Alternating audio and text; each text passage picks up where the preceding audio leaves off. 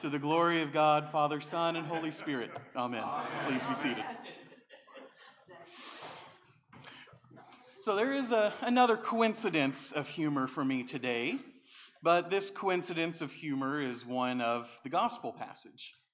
Deacon Susie, just a couple of weeks ago, you read those same verses at my wedding, that same gospel passage from John.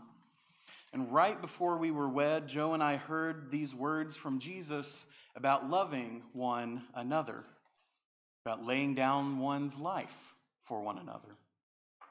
And then we embarked on our honeymoon, and because, well, we're both busy priests in our everyday lives and have been since we've known each other, those 12 days were the longest stretch of time we had ever spent together. I think there were some taking bets on whether or not till death do us part might come before we return. But as you can see, I am here. There's still a ring on my finger, so I think we're all right for now. Well, in today's epistle reading from 1 John, we hear this pastoral letter to a church that's in the midst of conflict. And it starts with this powerful reminder. Everyone who believes that Jesus is the Christ has been born of God.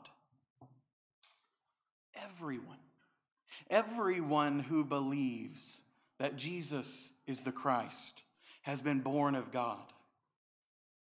Now, as a bit of an aside, I think pairing this line in particular, but this reading from 1 John with the reading from Acts really all together help us interpret Jesus' commandment to his disciples to love one another.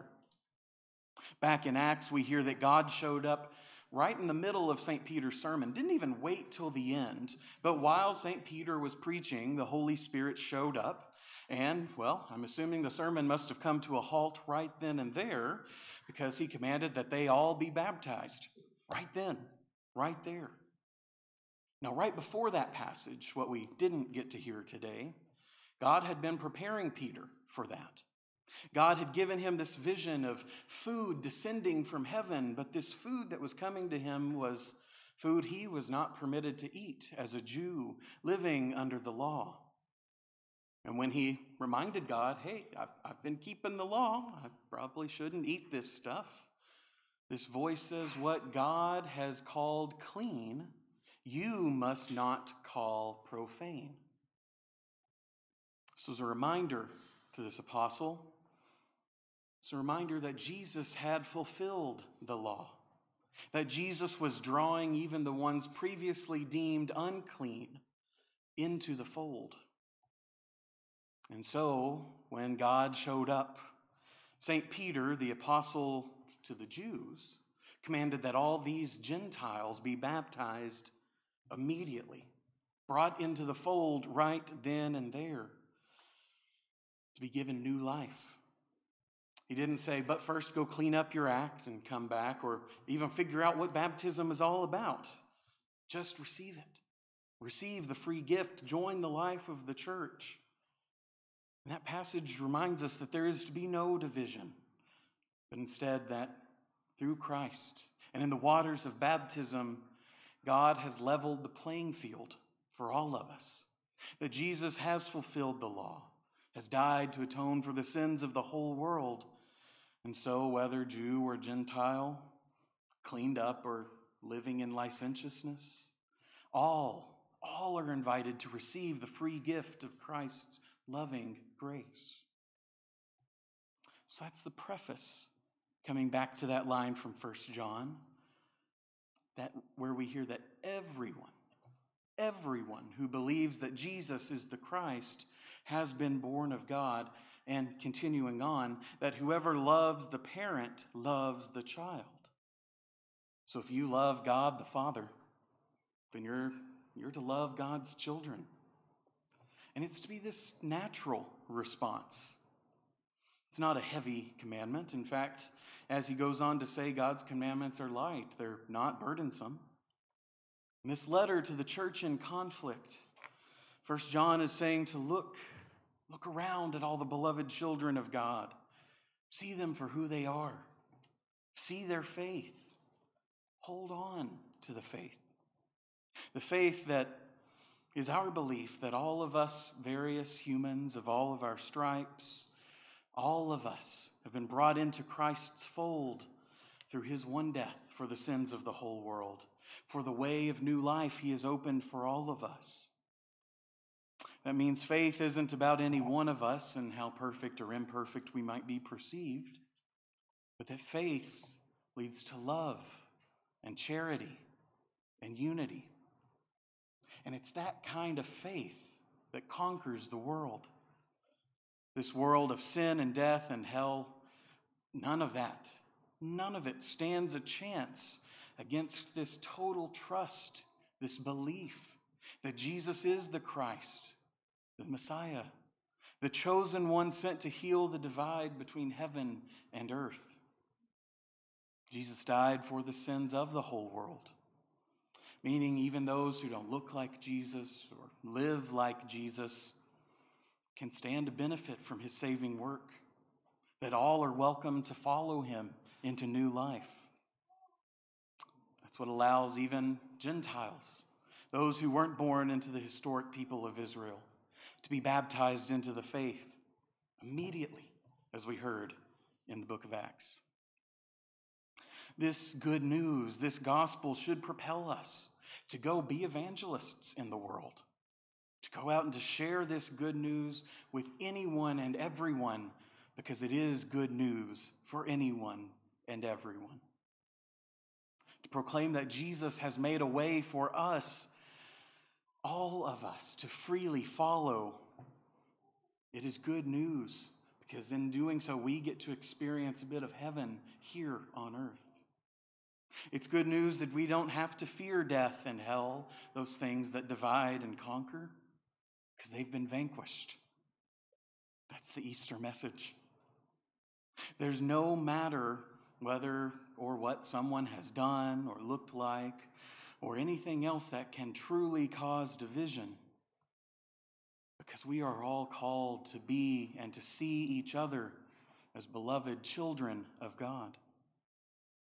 And sometimes that means even looking in the mirror to remind ourselves, despite the flaws we might perceive, that we are beloved children of God. The person in the rearview mirror is a beloved child of God, even when they're trying to run you over. That the person you really don't want to agree with is a beloved child of God. It means watching the news and remembering that every person on every side of every conflict is still a beloved child of God. And when we receive the gift of faith, the faith that levels the playing field, that makes all of us equally co-heirs with Christ, that's when we can know what it is like to abide in God's love. Jesus said to his disciples, "As the Father has loved me, so I have loved you. Abide in my love. If you keep my commandments, you will abide in my love, just as I have kept my Father's commandments and abide in his love. I have said these things to you so that my joy may be in you and that your joy may be complete. This is my commandment, that you love one another as I have loved you. No greater love is there than this, to lay down one's life for one's friends."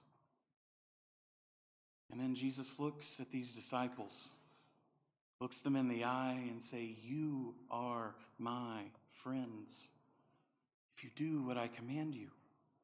I don't call you servants any longer, because the servant doesn't know what the master is doing. But I've called you friends, because I have made known to you everything that I have heard from my Father. You didn't choose me, but I chose you. And I appointed you to go and bear fruit, fruit that will last, so that the Father will give you whatever you ask in my name. And I'm giving you these commandments so that you may love one another."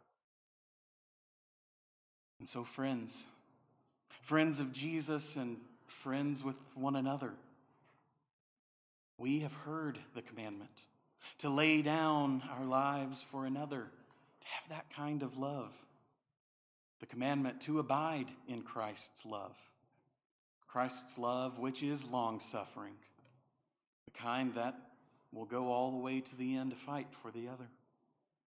It's the kind of love that we are to have, to reach across the divide, to see all the other beloved children of God, not just in a smile across a church aisle,